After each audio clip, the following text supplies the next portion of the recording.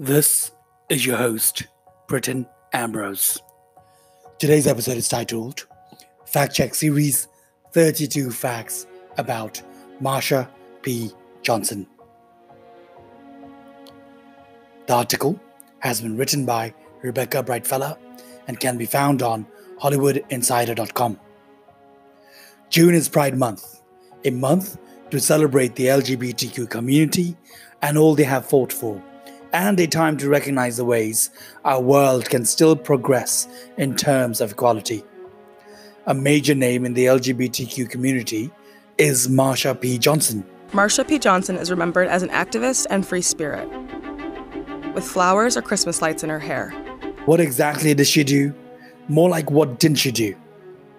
Marsha P. Johnson was an African-American transgender woman who was a prominent figure of the 1960s and 1970s, and also best known for her activism at the Stonewall protests.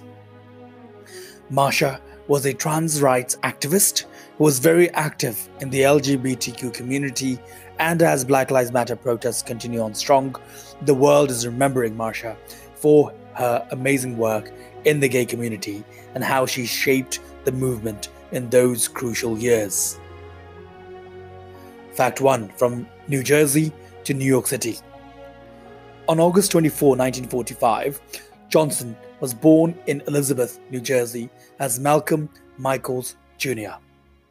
Growing up in a stricter home where expressing her true self often proved difficult, Johnson made the move from Elizabeth to Greenwich Village in New York City at age 21. Fact 2, the origin of her name. After moving to New York City, Johnson began living as a true free self. Known as Black Marsha for a while, Marsha settled on Marsha P. Johnson. The P stood for Pay It No Mind. And Johnson came from a restaurant she frequented, Howard Johnson's. Pay it no mind Johnson. Marsha Pay It No Mind Johnson. Fact 3, Pay It No Mind. The saying which helped Marsha declare her name was actually a phrase the activist used constantly. Friends have said that when people questioned her gender or her ideas on gender identity, she would simply quip back, "Pay it no mind." Fact 4, from a young age. Marsha never really doubted her identity. She said from the young age of 5, she knew she identified as female and began dressing as such. Transgender was not a widely used term during Marsha's popularity, but friends say she always referred to herself in she, her pronouns and often just called herself a queen. She is the ultimate queen. Fact 5, making ends meet. Upon her arrival to NYC, it was said that Marsha only had a bag of clothes and $15 to her name. To make ends meet, Marsha began to take part in prostitution and was even arrested a couple of times. Fact 6, her life in drag. Marsha struggled in the beginning of her time in NYC, but ultimately she found her true joy as a drag queen in the eccentric nightlife off Christopher Street. She began designing her own costumes, mostly threads coming from thrift shops. From starting out all by herself, Marsha grew into her role in the nightlife of drag and became the drag mother to other LGBTQ youth struggling to make a life in NYC. When I became a drag queen, I started to live my life as a woman. She ended up making a successful career of it and toured with the Hot Peaches. Fact 7. The performance bug. Marsha was pretty much born to perform. She took up with the Hot Peaches, a drag group that performed all over. She started performing with the group, and in 1990, she even performed with the Hot Peaches in London. Fact 8. Her nickname. As Marsha's prominence in the community grew, she also grew herself a bit of a fan base. She garnered the nickname Saint of Christopher Street because she was mostly known for her saint-like generosity, especially towards the youth in the LGBTQ community, who she often sought out to help. Fact 9. Marsha's style. Marsha was unable to afford real drag clothing. She often thrifted and made her own clothes. But despite not being able to afford designer labels, Marsha was always adorned with flowers and gems and bright makeup. She never failed to brighten up whatever space she was in. Fact 10. The much-needed leader. In 1969, when Marsha was 23, the police raided the Stonewall Inn, a prominent gay bar in the city.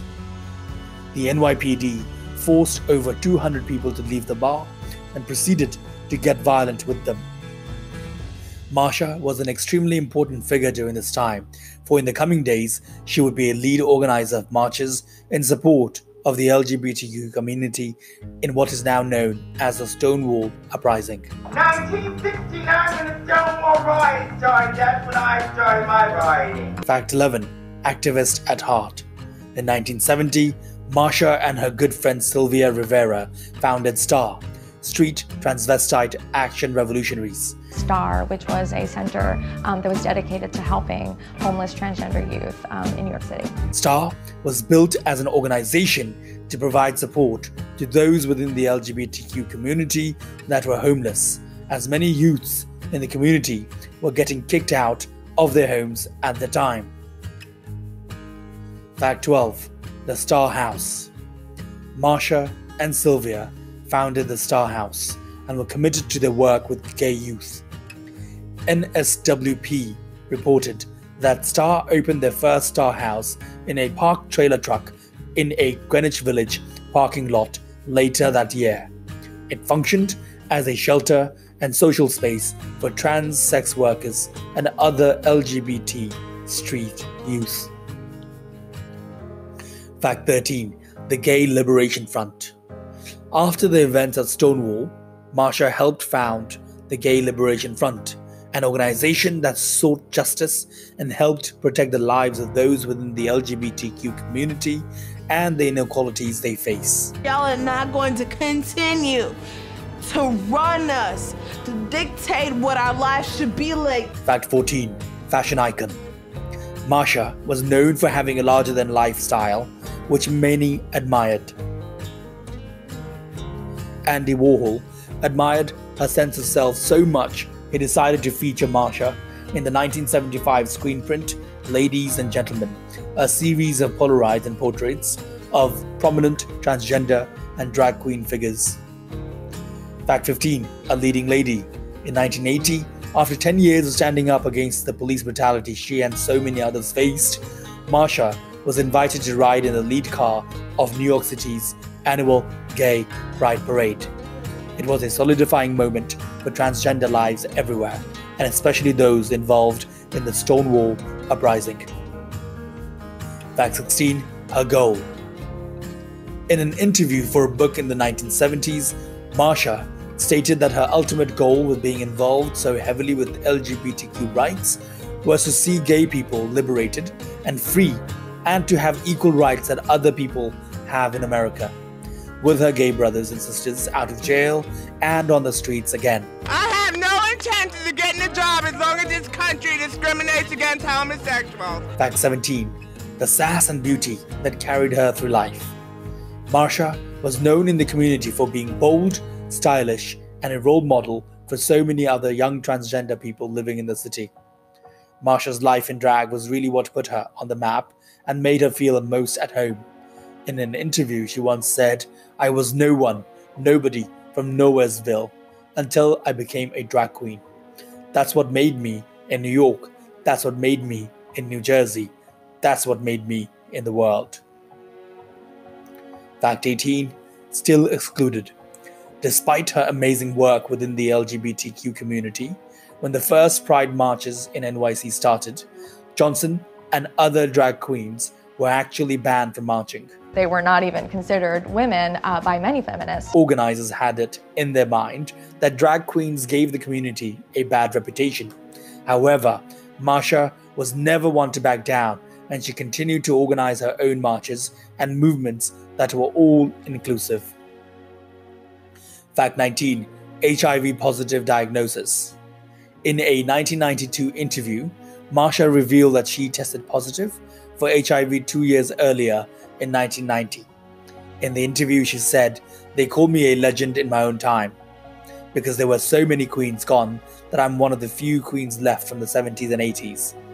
A positive HIV diagnosis was a sad reality for so many in the community at the time, as it was just first emerging in the 80s. Fact 20. She struggled with mental health. Although she had a can-do attitude and a heart for standing up to non-believers, Marsha also struggled with her mental health greatly. In 1970, she had the first breakdown in what she described as a string of many breakdowns. After that, Marsha was in and out of psychiatric institutions to get help. Fact 21. AIDS activist. Before her own diagnosis, Marsha was an AIDS activist. She regularly attended protests and meetings organized by ACT UP, an organization fighting for the end of the AIDS crisis. Fact 22. Religious upbringing. As a child, Marsha attended Mount Teman African Methodist Episcopal Church, and as the years went by, Marsha was drawn to Catholicism and frequently visited houses of worship and was intrigued by many other faiths. Fact 23. A deeper look. In 2017, Netflix released The Death and Life of Marsha P. Johnson, directed by David France. The Netflix film dives deeper into the ways in which Marsha started a revolution for gay and trans rights, and why her mysterious death deserves a deeper look.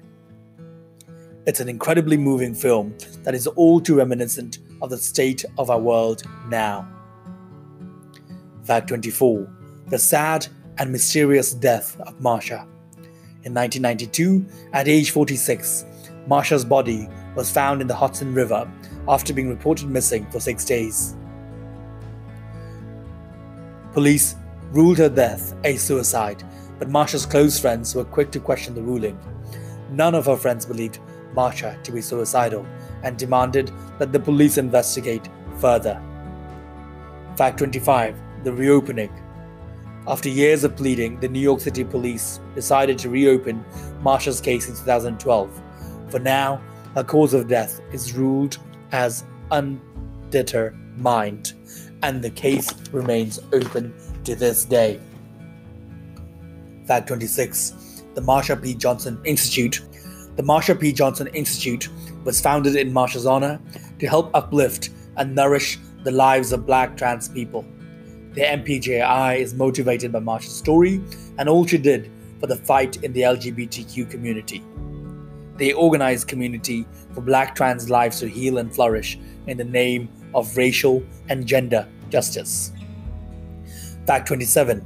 A fighter forever. Marsha never backed down from the fight for trans justice. She was quoted saying, "As long as gay people don't have their rights all across America, there's no reason for celebration." I think it's about time the gay brothers and sisters got their rights, and especially the women. Fact 28. The Marsha P. Johnson State Park. On February 1, 2020, New York Governor Andrew Cuomo renamed the East River State Park to become the Marsha P. Johnson State Park. The park stretches along the East River in the Williamsburg neighborhood of Brooklyn. It is the first park in the history of New York to be named after someone of the LGBTQ community. Fact 29. Marsha saved lives. Marsha's good friend Sylvia Rivera has praised Marsha not only for her activism, but for also saving her own life. At the New York City Pride March of 1973, Rivera was blocked from speaking and eventually booed off the stage after declaring that a drag queen was the reason for the gay liberation movement. After the incident, Rivera attempted suicide, but states that Marsha found her and saved her life. Fact 30. The documentary. In 2012, Michael Cassino directed the documentary Paid No Mind, Marsha P. Johnson, a tribute to Marsha's life, which includes archive interview footage of her. Marsha speaks on her activism and what led her to it, and friends also remember Marsha and what she started for trans rights. Fact 31. The Marsha Monument. In 2019, it was announced by New York Mayor Bill de Blasio and First Lady Chirlane McRae that the city would unveil the next She Built NYC monument as a monument in honor of activists Marsha P. Johnson and Sylvia Rivera. First Lady McRae said, Marsha P. Johnson and Sylvia Rivera are undeniably two of the most important foremothers of the modern LGBTQ rights movement, yet their stories have been erased from a history they helped create. The monument is set to be unveiled in 2021 and is the city's first ever transgender monument. Fact 32. A voice for liberation. In the early 1970s, Marsha and a group were rallying for gay rights in downtown New York City. At City Hall, Diana Davies was photographing the group and a reporter asked Johnson why the group was marching. Johnson proceeded to shout into a microphone, "Darling, I want my gay rights now."